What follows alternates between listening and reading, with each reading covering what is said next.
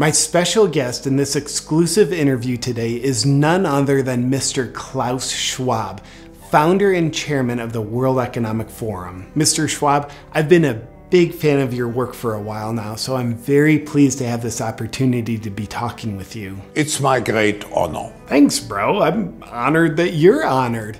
Now, you're someone who no one in their right mind would ever let babysit their children. Yet trusting you to shape the future of humanity is something I think we're all on board with. And your work is incredibly altruistic. So what is it that you see that the world needs that you're trying to provide? I see the need for a great reset. Klaus, you're just being modest. I think it'll be a tremendous reset. It's a big service to humanity. As such, is there a dilemma about the Great Reset that keeps you up at night? How can we do it to make sure that a majority of people are benefiting from it and not just a minority? Well, I think if there's a person that the common people rely on to stand up for them against the agenda of the elites, it's you, Klaus.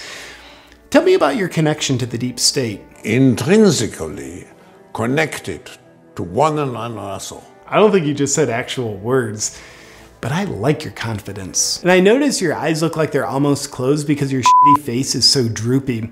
And some people with what's called evidence have suggested that you've orchestrated how you say the global pandemic, and they don't like it.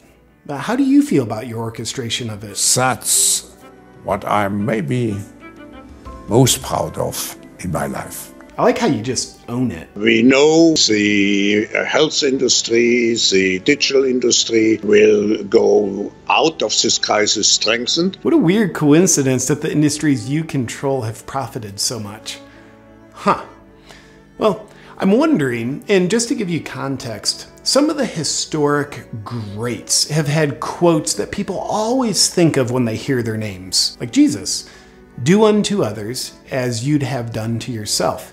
The Buddha, "This too shall pass." Gandhi, "Be the change you wish to see in the world." And with you, by 2030, you'll own nothing and be happy about it.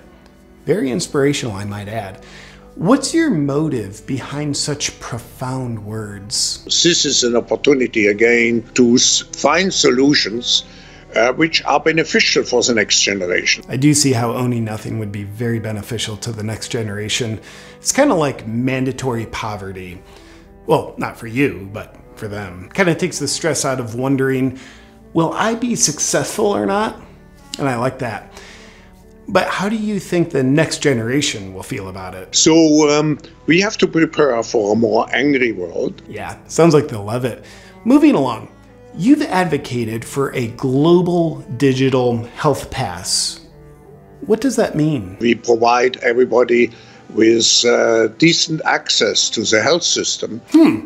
My notes say you've never been elected to be in charge of the healthcare system, nor have you been elected to be in charge of everyone, for that matter. Must be a typo on my end. Guys, could we get this corrected? Sorry about that, sir. It's very embarrassing. Let's just move on. Now, Klausy boy, you've said to never let a good crisis go to waste. And you've definitely capitalized on your COVID crisis. Do you have plans for another crisis? Perhaps an even bigger one? The environmental crisis, the climate crisis could be a much bigger one. Can't wait. However, we do know that global energy systems, food systems, and supply chains will be deeply affected. There are no coincidences, are there, Klaus?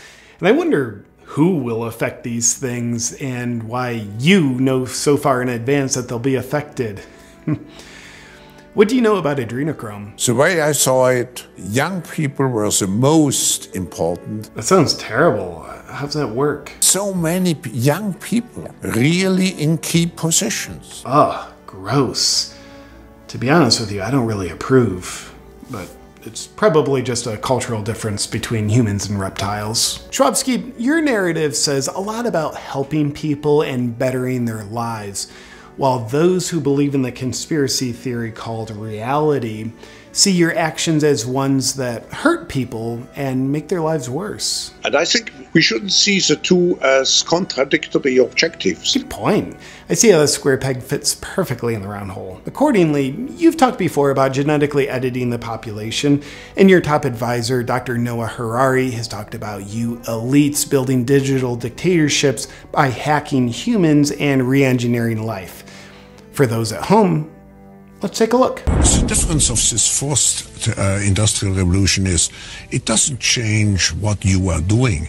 It changes you if you take a genetic editing. Data might enable human elites to do something even more radical than just build digital dictatorships. By hacking organisms, elites may gain the power to re-engineer the future of life itself. But soon, at least some corporations and governments will be able to systematically hack all the people. So, Klaus, given what you and your advisor have said, how do you feel about controlling every person on the planet? I'm so happy.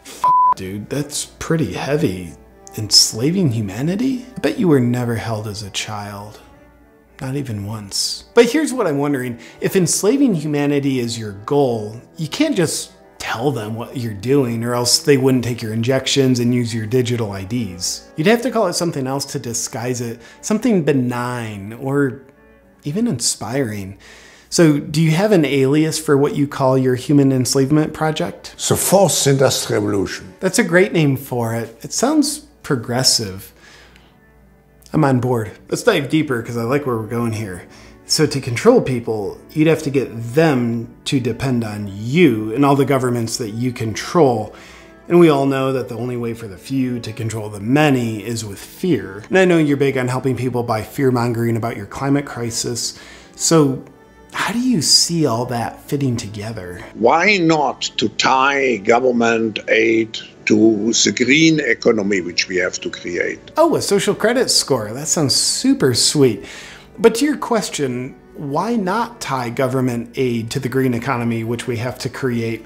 That's a great question, and I'm happy to share. First, creating a society where people have to rely on government aid is called communism, and people with a soul see that as evil. And it's caused horror and suffering 100% of the time it's been implemented throughout history. And I think your green economy vision is just a virtuous sounding scheme to manipulate people with fear into being controllable, rather than you having genuine concern for potential planetary changes due to carbon emissions. So when you look at it that way, that's why not to tie government aid to the green economy that we don't have to create. That's a good looking shirt, by the way. In times of crisis, the role of governments is more important and more relevant than ever. Well, not if it's the governments causing the crisis in order to form a one world government. But oh, who's your all-time favorite government leader you're colluding with in order to cause times of crisis? His Excellency Xi Jinping. He is excellent, isn't he? I love all the genocide he's doing. This has been a beautiful interview, but before we end, it's time for the lightning round, Klaus. If you were a kitchen appliance, what would you be? I think... You'd be a sink?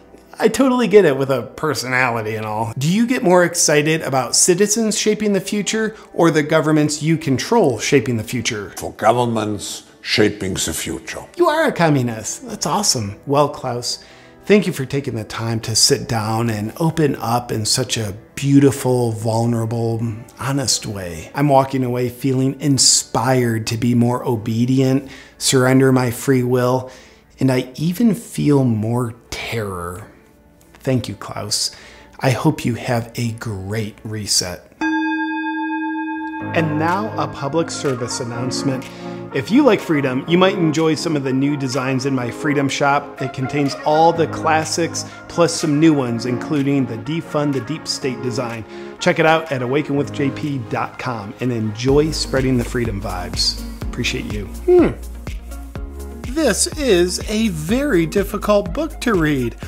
But enough about that. I want to thank the sponsor of today's video, BlueBlocks, my favorite evidence-based blue light blocking glasses. I use BlueBlocks regularly in my evening routine to protect me from blue light so that I can get ideal sleep and ultimately wake up the next day with full energy so I can live life to the fullest while feeling my best. Sometimes I forget how much better I feel when I wear BlueBlocks because it's part of my evening routine every single day.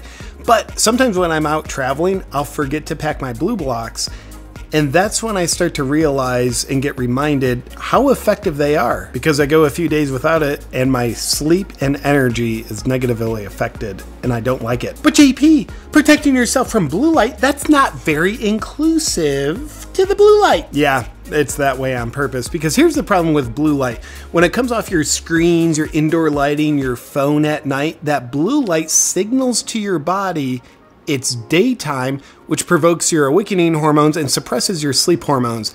That spells trouble for your sleep and your energy. But by putting on a pair of beautiful BlueBlocks, which come in a variety of stylish frames and lens options, you protect yourself from blue light so you can keep your hormones in an ideal balanced state so you can feel and function your best. Because indoor lighting and phones and computer screens, they haven't been in our evolutionary biology up until like 3-4 years ago.